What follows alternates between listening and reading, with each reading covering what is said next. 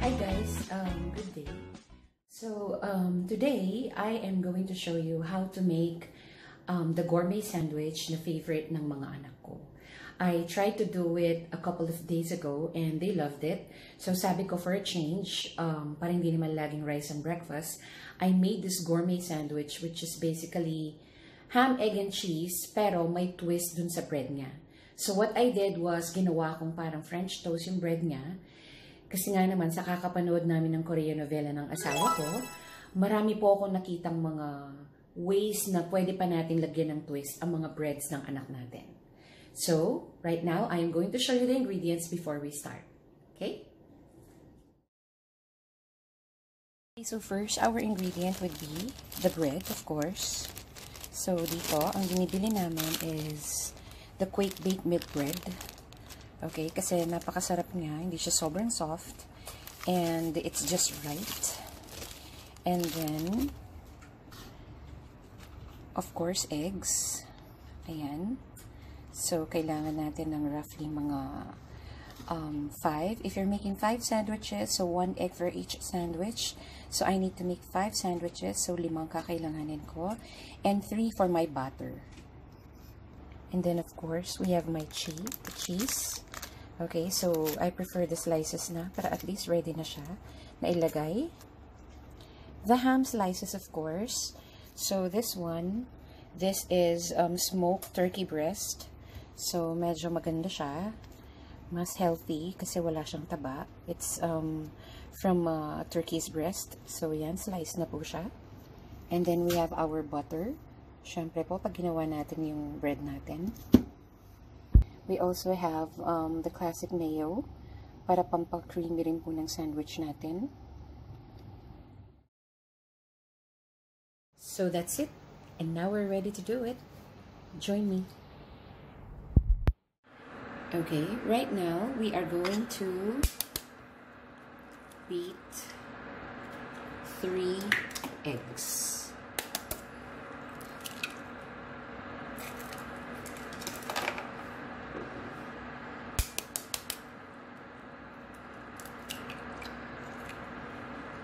Hindi ko mahanap ang aking pag-bake, I would rather use a fork. Okay, then I'll add a pinch of salt. And of course, I will put in a tablespoon of brown sugar to taste at para medyo sweet ang breading natin. I mean, ang ating bread. So, mix them all together. And then, of course, I would need a dash of vanilla.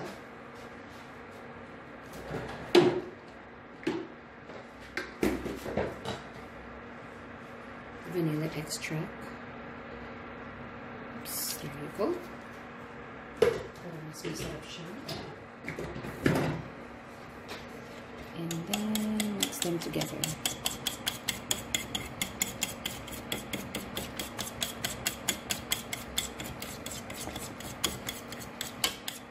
We just added a little salt para at least mag-blend yung sweetness niya. Just the way my boys like it.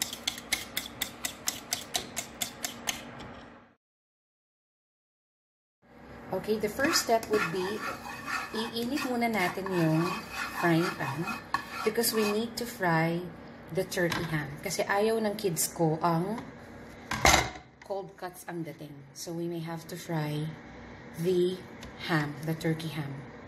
So, ayan po, a little oil. And then, we'll now put the turkey ham.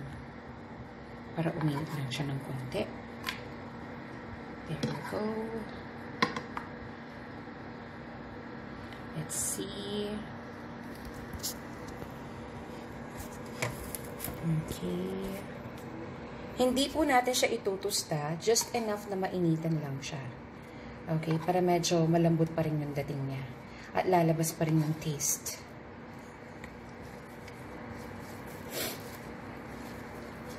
There, diba?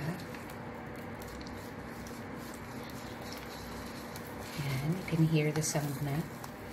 At medyo nagbabubble-bubble na siya ng konti. Ayan, which means naiinit na siya.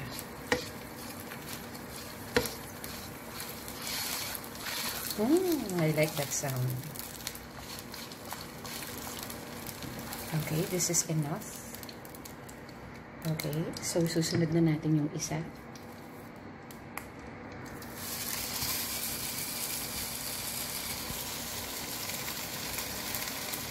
And once this is done, ang isusunod naman natin ay yung eggs na ipa-fry natin.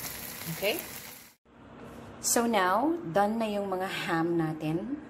Okay? So the next step would be to fry the eggs.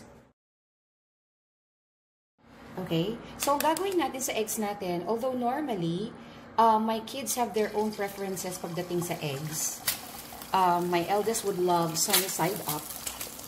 Okay, but for the sandwich, kailangan medyo babasagin natin ng konti yung yellow. Of course, we'll add a little salt to taste. So, ipa-fry lang po natin siya ng ganyan. Okay? So, basag ang yellow. So, binasag ko po siya intentionally. Para at least, kapag kinagat nila yung sandwich nila, hindi po tutulo yung yellow part ng egg. Okay? So, yan po. We'll just fry them this way. Okay. Hindi ko na po ipapakita ng pag-fry ng lahat. Mamaya na lang po pag gagawin na natin yung sandwich. Okay? Now, we're done with the last egg. Okay, so 6 ang na-fry natin. So, like I told you, I'm very good when it comes to cooking eggs. However, for this specific sandwich, sinadya ko pong basagin yung yellow niya. Okay? And my kids would prefer din na hindi siya scrambled. Gusto nila may white pa rin. So, ginawa ko, binasag ko lang po yung yellow.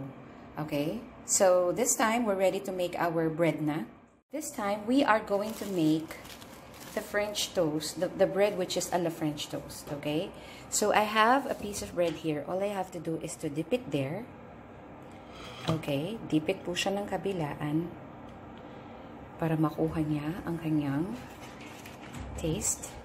And then, using the butter na kasama po sa ingredients natin kanina,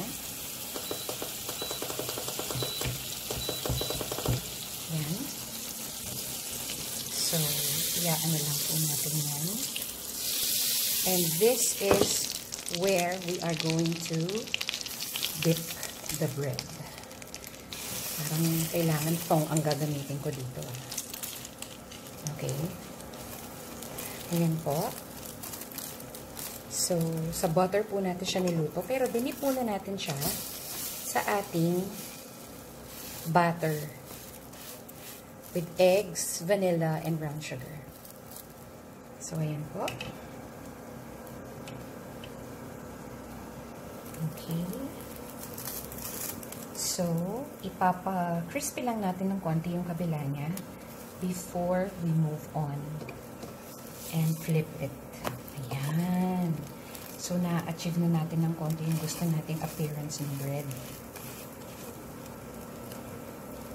Okay. So, ayan po siya. Maybe excess. I can smell it from here. Napakabango po niya. So, nag-aamoy po talaga yung vanilla niya. Although, of course, mas maganda sana kung maple syrup ang gagamitin natin. So, para siyang yung ginagamit natin sa pancake. But then again, this will do. Okay, can you see? Ang ganda na po ng color niya. Okay. Ina-achieve ko kasi dito yung French toast ng Starbucks.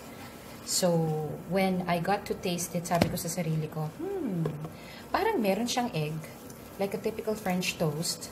Pero parang may hint of vanilla. Okay, so ayan na po siya. Ang ganda po niyan tignan. So, that's it. Let's move on to the next bread now. I'll be back. Okay, so we're done. The first step that we're going to do now, ayan po, sasampulin lang natin. Okay, is first, let's put on a piece of ham. Nasa inyo na po kung ipopwesto nyo siya ng maayos. Okay, para medyo makapal siya, we'll try to fold it this way na lang. Or baliktarin natin. There you go. And then we'll put some mayo. Make sure to spread the mayo prior to putting the cheese.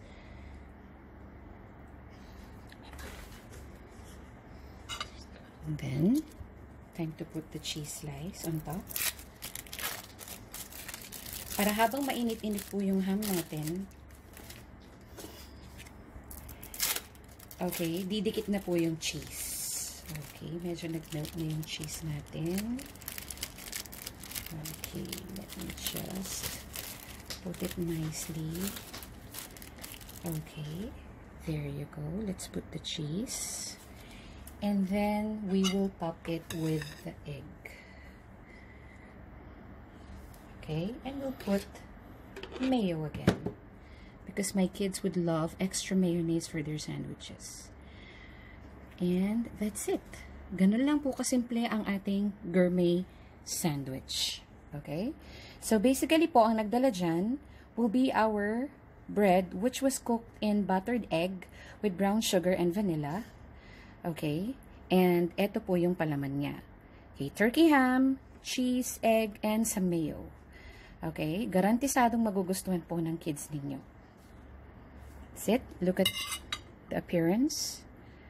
Okay, napakasarap po niyan tignan. And it's ready to eat. Let's see the feedback of our kids in a while.